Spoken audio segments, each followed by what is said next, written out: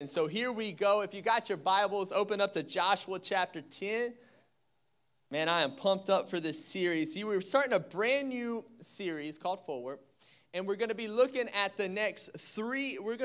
our three vision statements at our church. If you've been through our Mission 101, you should know what these statements are. You might remember them as I say them.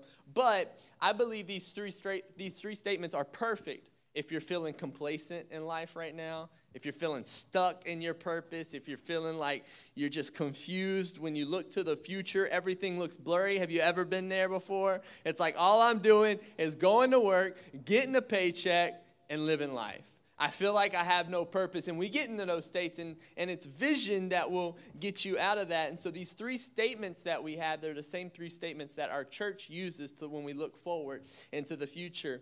Matter of fact, you see, in your life, when you're looking to the future, that's called something. It's a word called vision. It's so important to have vision in your life and let God speak fresh vision for you. Matter of fact, Proverbs 29:18 says, where there is no vision, the people perish. Could you imagine driving a car blindfolded?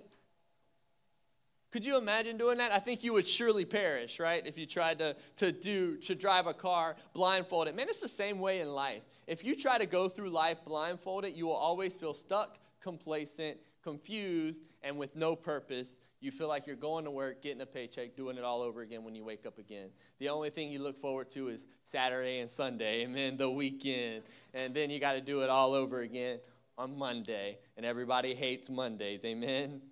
But that's the life, you see, and you see what's cool when I think about this, you know, God wants you to have purpose in your life. He wants you to have vision. He wants you to go forward in life. He doesn't want you to get complacent. And see, this is the thing. Whenever you come to know Christ and you raise to new life in Christ and Jesus has your soul, guess what? The devil can't have your soul anymore. Your name's written in the Lamb's Book of Life, never to be erased. You are now a redeemed believer in Jesus. So since the devil lost your soul, guess what he's going to do? The next best thing he can do is get you complacent. If the devil can stop you from just fulfilling the potential that God's put inside of you, then he's got you right where you are. You're basically in prison and you don't even know it. But these three statements is something that I believe that you can apply to your life personally and for our church, because they will help you keep looking forward with fresh vision, and it comes from this story. I'm going to give you our three statements. I'm going to take each week to break one down, but I want to go ahead and give you our three statements, and so you know them. Number one is always pray, sun, stand still prayers. That's what I'm explaining today. Number two is always in action, and number three is always dream bigger. Three statements that we use as kind of like a foundation when we're looking forward to the future, and each of these statements come from that story in Joshua chapter 10. We're going to be in that same story for 3 weeks, pulling out all the cool details and what's going on in it, because I love Joshua. Side note for you guys, Joshua and the book of not the book of Joshua, or you got Joshua, the character is my favorite character in the Bible.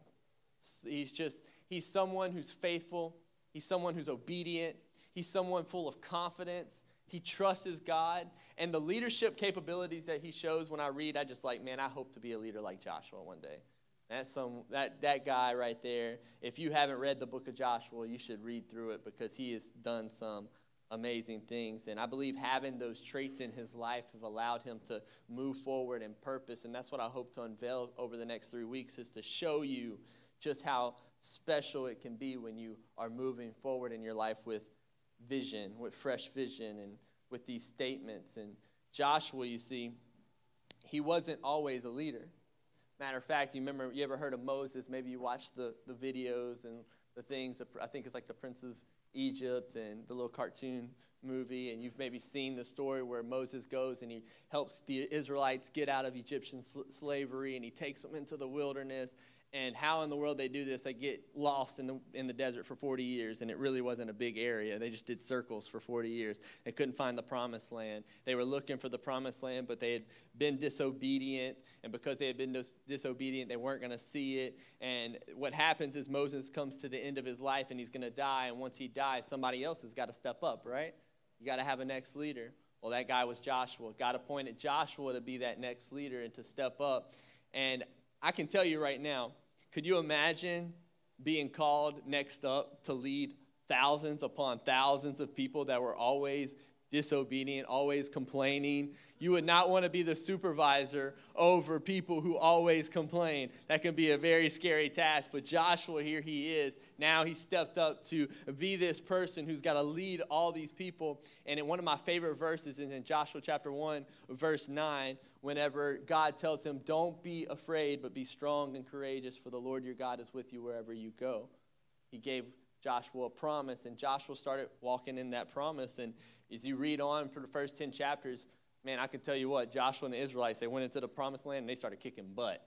They started wiping out and taking back what was rightfully theirs with God's help. And that leads us to Joshua chapter 10, where I believe we see one of the greatest miracles to ever happen in the history of life in general. One of the greatest miracles. And with this miracle, this is where you can find vision statements. So if you're with me, we're going to read Joshua chapter 10, verses 7 through 14. See, right before this, Joshua had made an alliance with a city called Gibeon. And since they had made an alliance with this, there was some other armies that heard about it. And so 5 armies are going to come together to fight Gibeon. Well, when they start attacking Gibeon, Gibeon calls out to Joshua and the Israelites, say, we need your help. So now you got to fight 5 on 2. Could you imagine trying to get outnumbered like that and having to fight that battle? Well, that's what's happening as we get into verse 7. It says, so Joshua went up from Gilgal, he and all the people of war with him, and all the mighty men of valor. And the Lord said to Joshua, do not fear them, for I have given them into your hands. Not a man of them shall stand before you. Can I, side note right here, did you know that God looks at all your battles in the past tense? Every battle, every situation you face right now, maybe the things that you're facing in life right now, did you know that God's looking at in the past tense? Because he knows the beginning and the end, and he's already overcome what you're going through right now, and he's already won that battle for you. If you would call on the name of the Lord, trust in him for your help, you're going to see overwhelming victory because it's promised to you in the Bible. He always looked at it in the past tense. So Joshua then came upon them suddenly, having marched up all night from Gilgal, and the Lord threw them into a panic before Israel, who struck them with a great blow at Gibeon and chased them by the way of ascent of Beth-horon and struck them as far as Azekah and Makkedah. And as they fled before Israel, while they were going down the ascent of Beth-horon, this is crazy, the Lord threw down large stones from heaven on them as far as Azekah, and they died.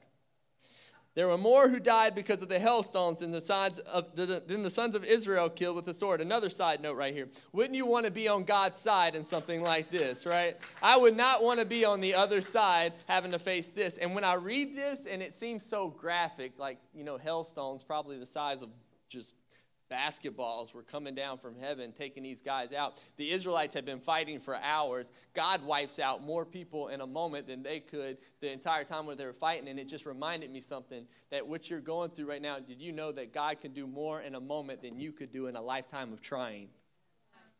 At the snap of his fingers, he can work a miracle in your life. And so many of us try by ourselves, but God can do more in a moment than you could do in a lifetime of trying. So as that happens, Joshua is now spoke to the Lord in the day when the Lord gave the Amorites over to the sons of Israel. And he's standing in front of thousands and thousands of his people, and he prays this most outrageous, ridiculous prayer that you've ever heard. He goes, sun, stand still at Gibeon, and the moon in the valley of Ajalon, and the sun stood still and the moon stopped until the nation took vengeance on their enemies. Is it not written in the book of Jahir that the sun stopped in the midst of heaven and did not hurry to set for about a whole day? There has been no day like it before or since, when the Lord heeded the voice of a man, for the Lord fought for Israel. Today, if you're taking notes, which I hope that you are, you can title this message, our first vision statement, Always Pray, Sun, Stand Still Prayers. Always pray, sun, stand still prayers. Did you know that God specializes in making impossible things possible? I mean, we're talking about the God who all he had to do was speak and the universe came into existence. Did you know that God who knows the number of hairs on your head, who created in your mother's womb, did you know that God can make impossible things possible? I mean, you can't limit him. He's the one who created the laws of physics. He could do anything that he wants to do. He's God. Matter of fact, one time Jesus was sitting down with his disciples. He was talking about how hard it was for a rich man to enter heaven. And he looks at his disciples, and they were like, well, what takes to get eternal life? Well, he's going to tell them that obviously it takes him to get eternal life. But I want to show you something in Matthew 19:26 that he says, Jesus looks at his disciple and says, with man, this is impossible to get to heaven without him. But with God, all things are possible. So not only is he talking about getting to heaven, but look, he says all things.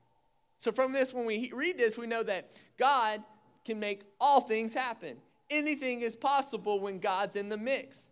You know, literally, there is nothing that's impossible. God can turn that junkie into living a life of freedom. God can lavish someone's heart that seems so far away from God and have them on fire for the Lord, worshiping him, moving in purpose. God can take someone who seems to have a 0% chance of surviving and heal them at the snap of his fingers. He can make anything happen. That's the God that we serve. He specializes in making impossible things possible. That's the God that I love. That's the God that you love. That's the God that we serve. And you see, what's this sun stand still meaning? What do I mean when I say always pray, sun stand still prayers? Well, what you have right there, I mean, get it. Joshua had enough audacity to ask God to make the sun, literally make the sun stand still. I'm going to give you a little bit more backstory on why in a second.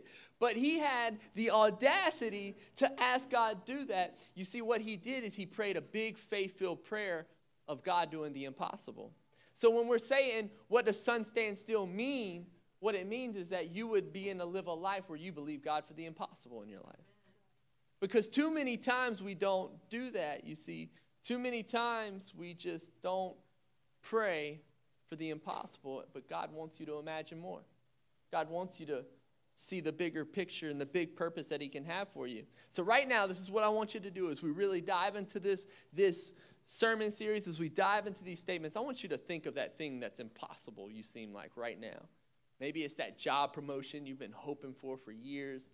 Maybe it's that healing that you've been hoping for. Maybe you felt like you needed to open a business at some point. Maybe it's getting out of debt. Some of you are like, I just want to get out of debt, and it seems impossible. Maybe your child seems so far from God, and you just want to see him come back to know the Lord. Maybe you want to see an addiction broken. Maybe you want to see, I don't know what your impossible situation is right now, but I want you to get it in your head. Because everybody has something in them that seems impossible to make.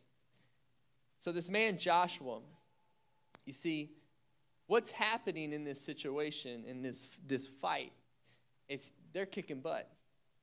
They're smoking. Even though they were the underdog, 2-5, they had God on their side. And they're smoking them. But guess what? Joshua noticed something. Joshua noticed that the sun was setting.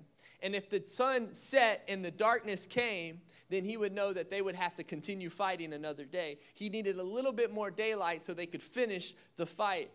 So that's what Joshua saw, and he remembered the promise that God gave him that he already gave them into their hands. So he's going to have enough audacity to pray this impossible prayer for God to make the sun stand still. When I look at Joshua doing that, I realize something. Did you know that audacious vision does not cower to the darkness?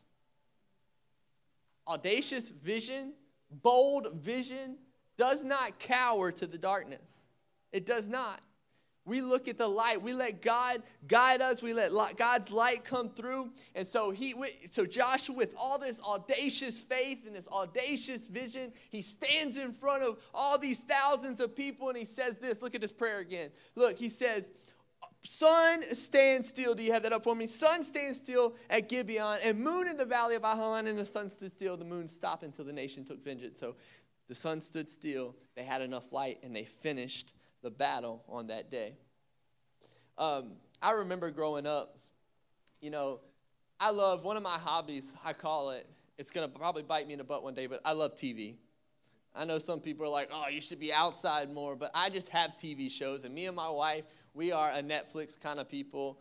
Even when I was growing up, I just loved TV shows all the time. I had tons of TV shows that I would watch. But see, I grew up in church, and I always went to church on Wednesdays at 7. And when I was young, there would be the show that I wanted to watch at 7 o'clock on Wednesday, and I would never get to watch it. Never. I was like, man, I'm so bummed because I'd be at church, and I wouldn't be able to watch it, and it wouldn't come back on or anything. And this is when I'm young, And a few years ago, the greatest invention ever made came into existence. I don't know if you guys are what I'm talking about. It's called DVR. Amen? Some of you know you like your DVR. Now, no longer is you have to bend to the power of the programming schedule on TV. Now, you can press pause on your remote control. You can walk out your door, do what you want, and come back and press play. I love it. It's probably a curse, too, because we have so many shows I can't even keep up with them anymore. I think it's funny when I envision God doing this miracle, because Joshua had this audacity to literally ask God to take his remote control, look down in the situation, and press pause on it. Did you know that there are scientists that still look at the history of time, and they know that there's one day that just stood still? They don't know it. They can't explain it. They don't know why it happened, but there was one day in history where this happened, and there's multiple accounts, not even just in the Bible, but other history books that show this miracle taking place. Man, so much audacity that Joshua happened. What would happen if we were that audacious? What would happen if we would be a people that truly had the faith that God could do the impossible in our life? That could truly step forward, because, you see, believing God for the impossible, now that right there is praying sun stand still prayers. Believing God for the miracle. And the truth is, many of our prayer lives are just so mundane. Many of our prayer lives, we just, it's nowhere near, the big factor. We actually, quite frankly, pray small prayers quite often. See, when I think some of us look at our lives, you had at one point wanted to open that business. At one point, you wanted to start, wanted that job promotion. At some point, you tried for a child and failed. At some point, you had these things that you wanted to happen, but the truth is you started looking at life and you realized how impossible it may seem and how impossible it may look, and it just discouraged you from believing big things for your life, and so you just got complacent. And you got stuck right where you at. You weighed the options and you realized that it might just not be worth the time, and so you're getting up every day, getting a paycheck, going back to work. We've all been there. We've all done those things and get to a place where we're so complacent. But you see, there's something different about faith and audacious faith. You see, you keep hearing me say this word, audacious. Well, you know what it means? Audacious means boldness that takes risk. It's a boldness that takes risk. So when I'm talking about faith, I'm not talking about this regular kind of faith. I'm not talking about the faith where you're like, going to go to church, I'm going to do my worship, then I'm going to go home, I'm going to listen to my Christian music on the way to work, and I'm going to go to my, I'm going to be good in my car. I'm not talking about that kind of faith. I'm not talking about the faith that's going to calm you or cuddle you. Man, the kind of faith I'm talking about right now, I hope to start a riot in your mind. I hope to start something in you so much that you would just see that God could do more than you could ever imagine or think in your life. That's the God that you truly serve. And with God's help, you're going to lay insecurity and fear in the ground, and you're going to get God's light illuminate the divine destiny he's put in your life that's been laying dormant for so many years. It's time that you walk out of here with bigger faith than you've ever had in your entire life. This is the kind of faith that takes risk and believing God for the impossible. Many of you know I love basketball. If you don't, I'll talk basketball with you for days. I just love the sport. And back when I was in high school, it was a lifestyle for me. I played every day. I practiced every day. I played every day. I was even in the weight room, believe it or not. And I was at some point a little ripped, believe it or not. And I would just constantly be, matter of fact, my wife saw a picture of me in high school, and she's like, oh, wish you still had muscles like that. Dang, girl, I'm sorry. I'll get there one day. And so I remember playing and just this approach, right? But now, I got out of basketball. I don't do that more. So now more basketball is like pick up with friends. It's an activity more than anything. So I'll play every Sunday. I don't have that approach anymore. I'm going to practice every day. I got other things I've got to worry about. I don't have the time to practice every day to do that. So basketball is not an approach in my life anymore. It's an activity. You see, I think audacity is the same way. A lot of us think that audacity is just an activity. So it's something that we need to have every now and then. But can I tell you, audacity is not an activity. Audacity should be an approach in life. that boldness, that risk, taking risks, that believing God for the impossible, man, that should be something that you do always. And when you begin to learn to live with audacious faith and believe in God for the impossible, guess what? You're going to start to see God do extraordinary things on the ordinary. It always happens to you. You know, matter of fact, there was this one time where I was in college, and one of my friends, he looked at me, he's like, man, you just have so much favor on your life. And I was like, I've never seen it like that, but I guess I'd read that book years ago called Sun Stand Still, and I was like, it just stuck with me. I always believe God for big things. Believe God for big things, and you walk in favor. It happens like that because God will answer those prayers, and He will help you go through that. But the truth is, like I said, we pray small prayers, and we think mundane, and we think our life is just to do this, and we put to dormant this purpose that God has got inside of you, and we haven't thought about it for years. I heard this pastor say this one time. You might want to write this down. He said, if the vision for your life isn't intimidating to you, then there's a good chance it's insulting to God. That right there. If the vision for your life isn't intimidating to you, then there's a good chance it's insulting to God, meaning when you look forward, your purpose in life should be so big that you can't help but have to rely on God, His trust, and trusting Him and faith in Him to get through to that next stage. And if the vision for your life isn't intimidating to you, you need to start dreaming bigger. You need to start thinking bigger. You need to start praying bigger prayers. Because the cool thing is, if the size of your need feels like it's too big for you, it's just the right size for God.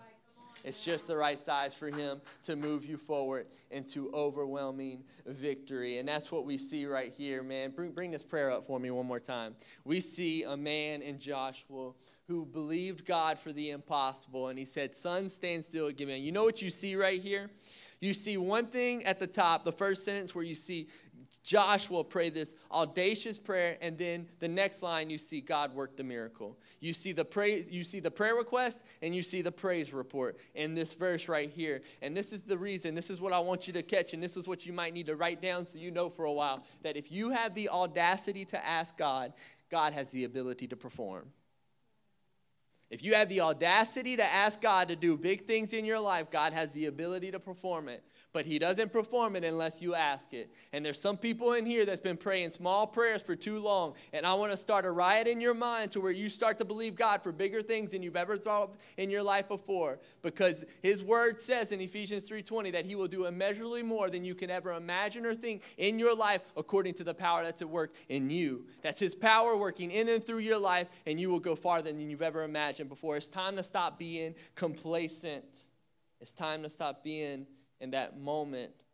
But, there's factors that limit us from thinking big. And I talked about one last week. I talked about that guilt factor, right? That guilt is the silent killer to imagining more. Guilt is it's like we make a mistake and it limits us. We think that because we made mistakes, we don't deserve to go any further in life. I remember when I moved I grew up in French Settlement, if you know where that's at. It's a little small town, not too far from here. And I grew up there, but at one point I moved to Missouri to go to Bible college. When I got there, I got involved at this church. They were running about 12,000 people, and I got involved with their youth ministry. On Wednesday nights, guys, they had like 1,100 students on a Wednesday night. Just a humongous church, God doing incredible things there. And so I started learning under their leadership. And, I was just there, and I was wanting, at first, I was just wanting to get involved. I wanted to preach some. I wanted to do what I had to do. But for the first time in my life, I was like, I had to learn the meaning of serving. So I was stacking chairs. I was 650 chairs on the floor every Wednesday, set them out, pick them back up, do those kinds of things. But there was this time, I had only been there for a month, and since they have such a large ministry, they do what they call life groups. It's like 1,100 students, and they had about 20 life groups where you could be in a life group, and it made a big ministry feel small, and you would have people. Well, there was this life group called The Box. They were like, we need co-leaders right there. We have leaders right now. We need some co-leaders to go help. They only have 2 students going, and so how about you go co-lead? So I co-leaded this life group called The Box, and we had 1 or 2 students, and it seemed to be dying, is what they were thinking. So I went over there, and I was like, I thought it was cool. I'd been there for a month. I got to be a co-leader, and now I'm going to start working and being faithful. Well, what happens, like a few weeks in, like 2 or 3 weeks in their semester, the leaders that were, like my leaders right there in that life group, they got a job offer somewhere else. So they moved to Oklahoma. So the pastors were thinking about just stopping the life group altogether. Well, instead of stopping the life group, they had a meeting with me, and they're like, we could stop this life group because it only has like one student, but if you want to take it over and try to bring it up, we'll give you that reins. So me being a month there, I'm already about to lead this life group, and I was like, hey, cool, that's awesome. I had a chance. I get to show them I'm a hard worker. I'm determined, all that good stuff. So that meeting happens on a Sunday. Our life groups were on Thursday. So on Monday, I'm sitting down with my college friends, and they were like, I'm going to Miami this week. You want to go to Miami with me? I was like, oh, man, I've never been to Miami before. That'd be pretty cool. That's about a 26-hour ride. It'd be a cool road trip. We'll all go to Miami. We'll have some fun. I was like, man, that sounds like a pretty cool deal. Well, they were leaving the next morning, and we got so pumped up about it that we jumped in the car at midnight and took off to Miami. On Sunday night, midnight, we taken off to Miami. Matter of fact, I didn't even call and tell my parents that I was going. I didn't call until the next day and like, hey, I'm in Miami right now. Let them know.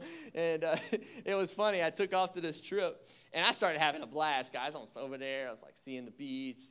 My favorite player, LeBron, was over there, at Miami at the time. So I was like going to check out the arena. And then all of a sudden, Thursday comes around, and I get a phone call. I'm like, what's the pastor calling me for? I answer, and he's like, hey, Ryan.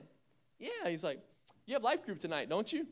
I'm like, yeah. And he goes, you got some students at the house, and they're waiting for you. Are you close? Am I close? I'm a few hundred miles away right now. Guys, it totally crossed my mind that I was starting that day to start leading that life group, and I made such a terrible mistake that I just wanted to they're not even going to believe in me anymore. They're not going to ever give me another opportunity to do anything. They're going to quit. And, on the phone right there, I was just like, I did it. I messed up. I totally forgot this was the week, and I went to Miami, impulse decision.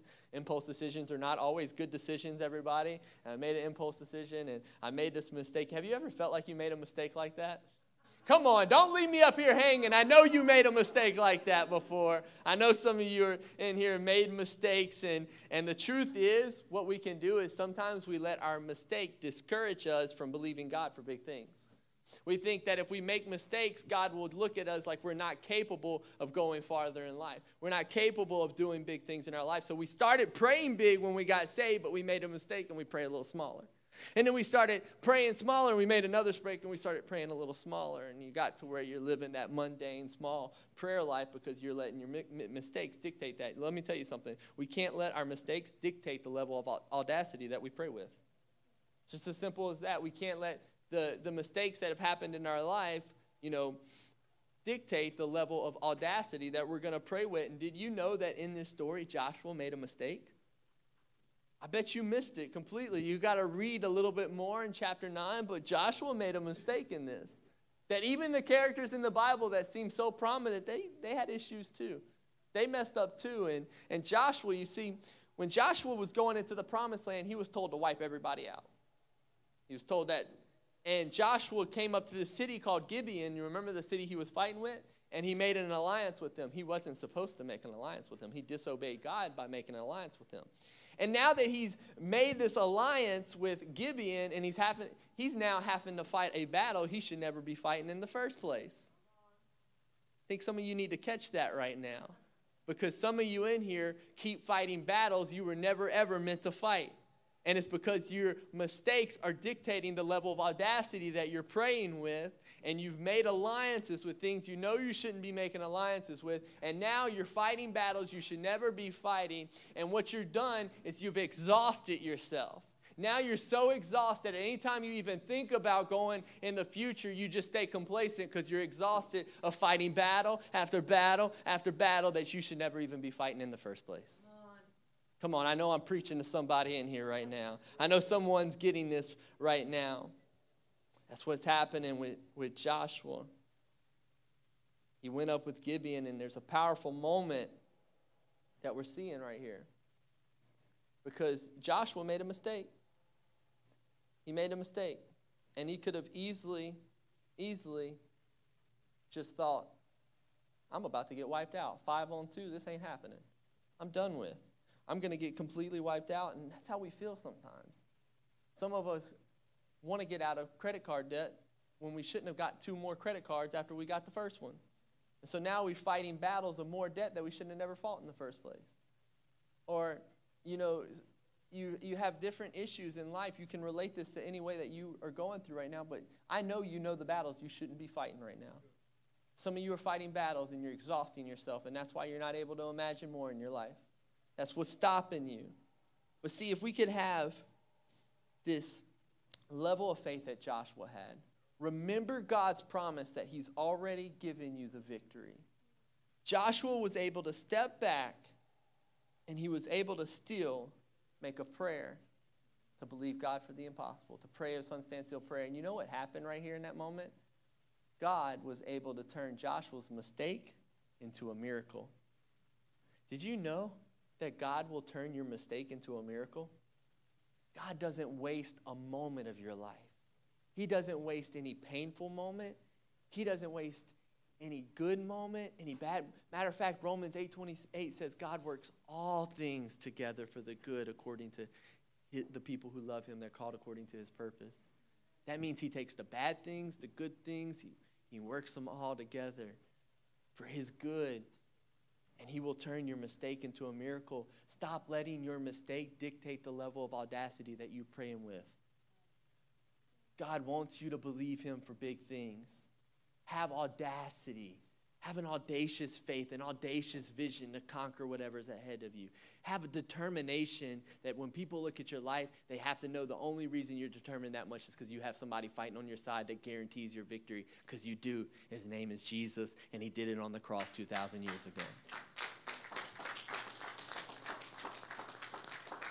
And he will turn your mistake into a miracle. You see, I'm going to tell you something, though. It's hard to get past mistakes. And for me, it was hard to get past that mistake of thinking, now, they're never going to use me. I had my one chance to start leading a life group, and they're never going to use me. And what I did is I went into that office that day. Guys, I was like peeing my pants to go sit down in this office and have this meeting with this pastor. I just thought he was about to grill me. And he said, so what happened? And I said, man, I own it. I looked at the pastor. I said, I own it. I messed up. I totally just didn't even think about it. And I said, that's not the person I am. I know I'm better than that. I know I'm a determined person. And you got to do what you got to do. But I want you to know I'll work harder than anybody. And he said, you know what? I'm a continue to give you a chance. Start this week and let's see what can happen. He showed me grace in that moment, just like God would show you grace in your mistake. And what happened over the course of 3 years is our life group went from 2 students to 25 students. You know, it brought it back to life. We had, I got chances to speak at some of their events that they had. You know, at this point, I got to have influence there because I didn't stay off course. I stayed on the course. I stayed determined. I stayed persistent through it. And let me tell you something. The biggest thing to get past a mistake sometimes is to just own it. So many of us never get past our mistake because we try to blame other people. Could you imagine if Joshua would have tried to fight that and be like, you know what, I'm not fighting this. Gibeon, you put yourself into it. And just walked away from that, he'd have never saw a miracle. That's what we do. The mistakes we make, we think that we don't own them, we run away from them, and everything will be good. But the way you get past that addiction is realizing that you do have an addiction. Own it. The way you realize you get past debt is you realize you got to let a lot of debt, and now it's time to make a plan to get past it. You realize that there are things that need to change in your life. You own it, and you move on from it. If I want to move forward in my life, I can't be held back by my own mistakes. I got to realize that I have a God of grace that's fighting on my side, and I got to realize he'll turn my mistake into a miracle if I would just believe him for the impossible things. If I would have the audacity to believe, because then the beautiful thing happens. Then the great thing happens. You see, when you continue a life with audacious faith, you're going to see that your sun stand still prayers, they turn into sun stand still moments. Sun stand, I want you to catch that. I know the team's coming up and stuff, but your sun stand still prayers, when you have the audacity to continue to believe God for the impossible, to continue moving forward, you would realize something. You would realize that your sun stand still prayers, your impossible prayers, they turn into sun stand still moments. What are sun stand still moments? What is that? Let's try to say that 5 times fast. What are sun stand still moments? What is that? Sun stand still moments are the praise report. It's the moment where the sun stands still over your situation and you see God come through. It's the moment that addiction's broken. It's the moment that we had 2 brothers in here that didn't talk for 26 years and then restored a relationship with one another.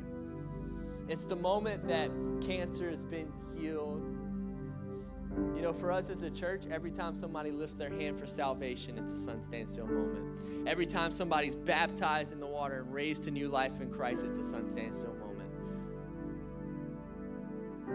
I see this, and I believe that in your life, if you would learn to believe God for the impossible, you would start to see those moments happen in your life on the regular.